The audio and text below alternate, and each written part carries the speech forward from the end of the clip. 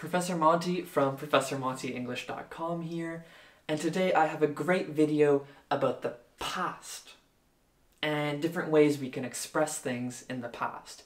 So we have the past simple, used to, and would. That's the focus of this video. The first thing I want to say, guys, is that the past simple, we need to use that if something only happened, once. If it's a specific moment in the past. For example, I went to hockey practice yesterday. I went to hockey practice yesterday. That's a specific moment, right? Yesterday. You would not use I would go to hockey practice yesterday, or I used to go to hockey practice yesterday. No, that doesn't make sense. Okay, so for a specific moment, use past simple. Leave that with past simple.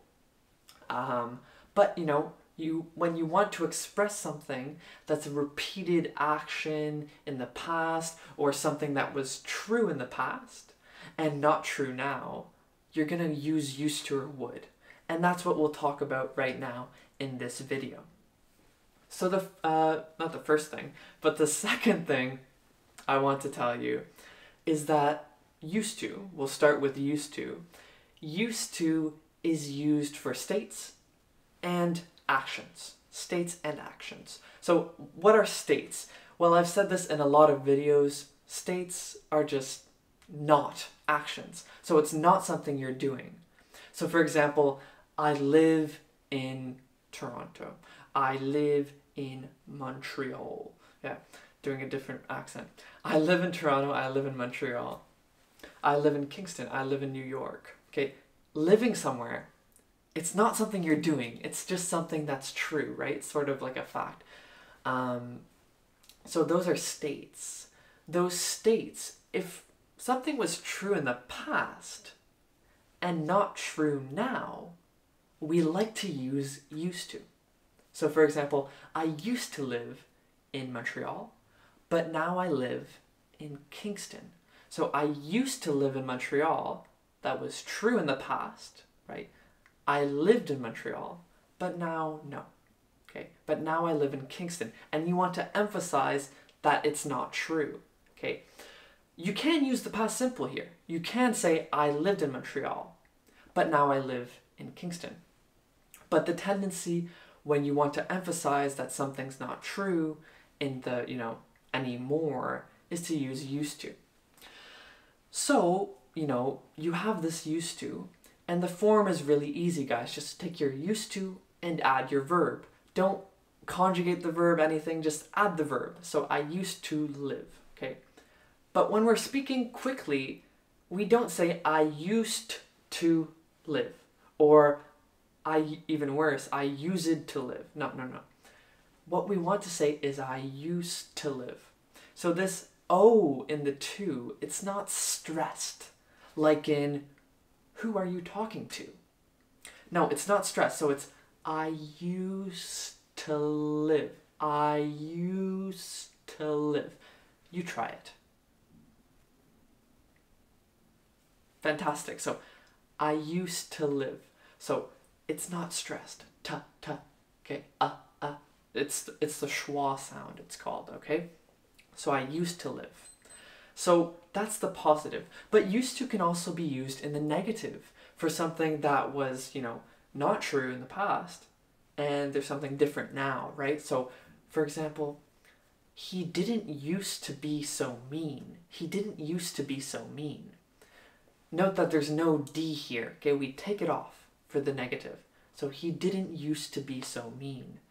That means that before he was a nice guy, but now he's a bit of an arse, okay? He's not nice. He didn't used to be so mean. The same thing with the question, we take out the D, scratch it out and say, for example, did they used to have a shopping center here? Did they used to have a shopping center here? Okay, so that's something you're asking whether, they used to have it there, all right? As opposed to now they don't have it, you see. So yeah, that's very interesting with used to. Used to can also be used for actions though. So For example, my sister used to play hockey 5 times a week. Okay, a repeated action, something you do, probably you've done a lot, right? And maybe you don't do it anymore, or you do it less now. So if I say my sister used to play hockey 5 times a week, but now she only plays twice a week. Okay, so it was a habit in the past, right? A habit in the past, and it's not true anymore. So we can use used to like that as well. Moving on now to would. So would, we don't want to touch it with states. So you would not say, I would live in Toronto, but now I live in New York. Okay, now, so you'd say something like, I lived in Toronto, but now I live in New York. Or I used to live in Toronto, but now I live in New York. Okay, so for states, we don't want to touch that. But for repeated actions, we can use would, just like we did with used to. So she would play hockey. Okay, she would play hockey 5 times a week. So would is really emphasizing that it's something in the past, something that was a repeated action in the past. Okay, and with would, there's often the tendency, not the tendency, but it's often related to something nostalgic. Okay, not always, but it often is. So for example, my father would take us on amazing holidays, on amazing vacations when we were kids, okay? So that's something I'm looking back on fondly. When you look back on something fondly, or you're nostalgic about it, you're like, oh my gosh, what great memories. Okay, so you'd use would a lot for past actions that bring up that nostalgic feeling inside. For example, my mother would make us the best, panettone at Christmas, okay, when we were kids. So my mother would make us the best panettone.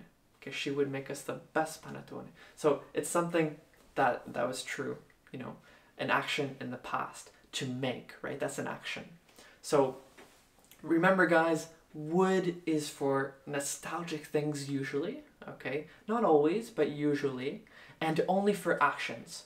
Whereas used to can have actions and states.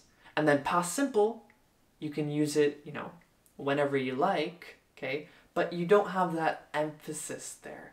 You're not emphasizing that it's a repeated action, or you're not in the past, or you're not emphasizing that it was true in the past and not now. Okay, so English speakers like to use used to and would to distinguish little things there. It's a bit tricky, I know, but don't worry, you'll get the hang of it, okay? Don't get confused about would for conditionals, like if I had eaten better as a child, I wouldn't be so fat now, okay? Don't get confused with that. This is a different type of would. This is a would for past actions. So would can also be used for past actions. So guys, that's it. And make sure for single actions in the past, only use past simple. That's the last thing I want to say, just to reiterate that. So I went to the doctor's yesterday. You don't use used to or would, okay? Do not do that. So guys, that's it. If you're on the website, continue with the course, do your exercises. If you're not, go start the course.